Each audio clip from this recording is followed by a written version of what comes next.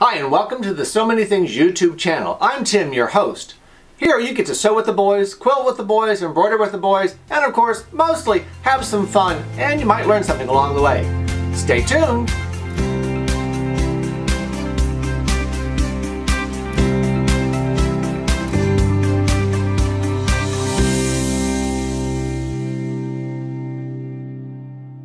Hi and welcome to Bobbin Winding 101 on your JUKI DX7. First things are, we're going to start with a regular class 15 clear plastic bobbin.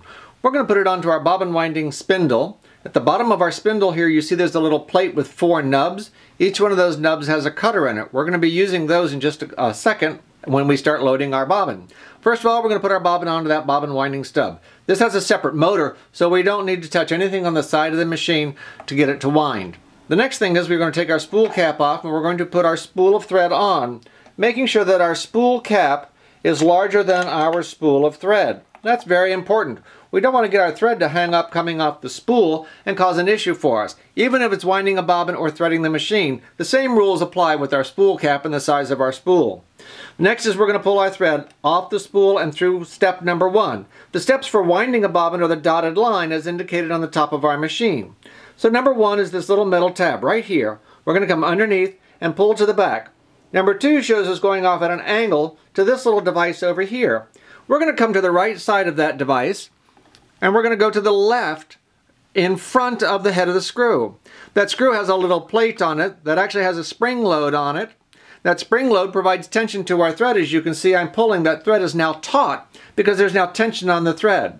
I simply drag the thread over to the bobbin.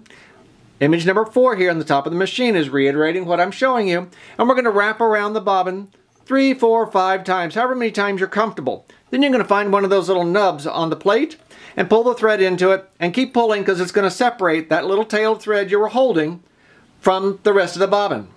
Now I can engage my bobbin winder. It's a simple matter of pulling the little switch forward. That little switch is right here. If I wish to have a full bobbin, I can just pull it forward and let the bobbin stop on its own.